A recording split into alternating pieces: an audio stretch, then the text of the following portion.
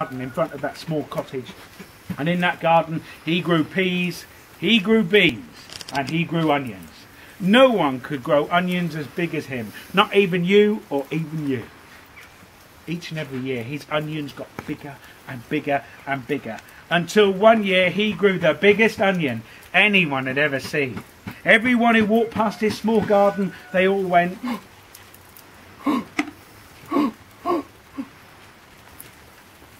they'd never seen such a big onion.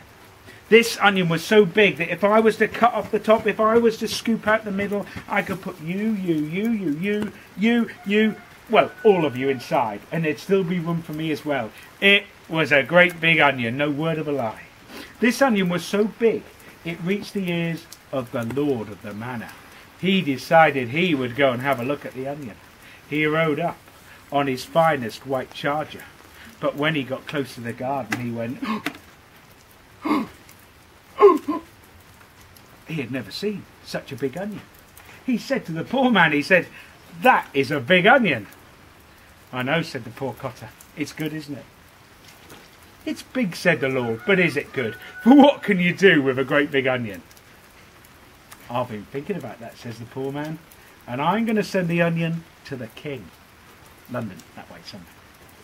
Well, when he heard that, the Lord threw back his head and he laughed. He went, "Oh!" He said, "You fool, you dullard, you ninny hammer. The king has jewels. The king has a golden pointy crown.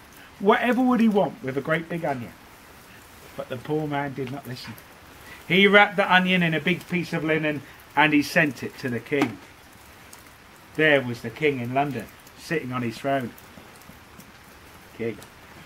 King. But when he saw that onion, he went, he had never seen such a big onion. No one had sent him such an unusual gift. And he thought to himself, "I am king. For such a wonderful gift, I must send the poor man an equally wonderful reward." But what?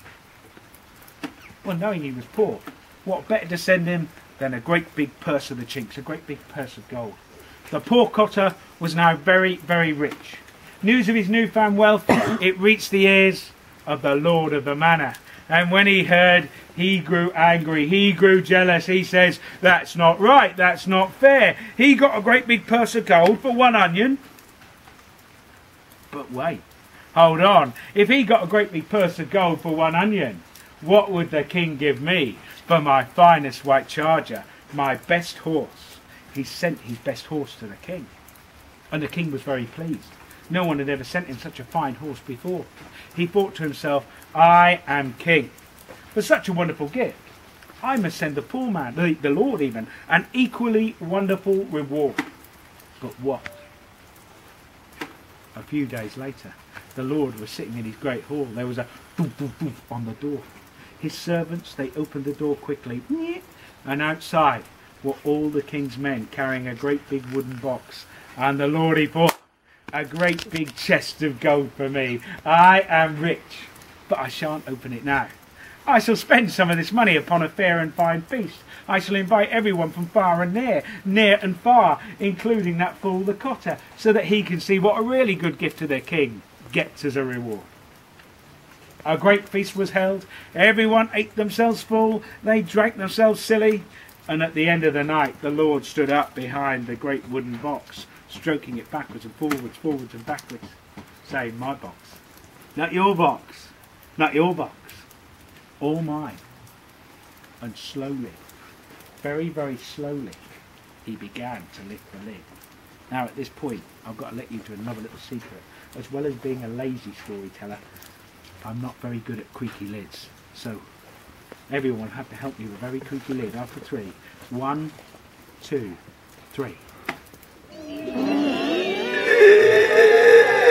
Keep going, it's a big lid. It's a very big lid. The lid creaked open. The Lord looked down, and as he did, the smile fell from his face as water falls from a duck's back or drips from an umbrella onto your head then. But inside that great big wooden box... Onto my mummy's head too. For inside that great big wooden box was a great big onion. There the story. Yeah. And there the story walk ends. Thank you for listening. Thank you all very much indeed, and thank you today for stepping in. Those who's joined us a bit late, Taffy unfortunately being ill, but as I said before, if you want to get a half price for anything else at the festival, something you may not have booked for, just take your walking ticket to the box office and you'll be able to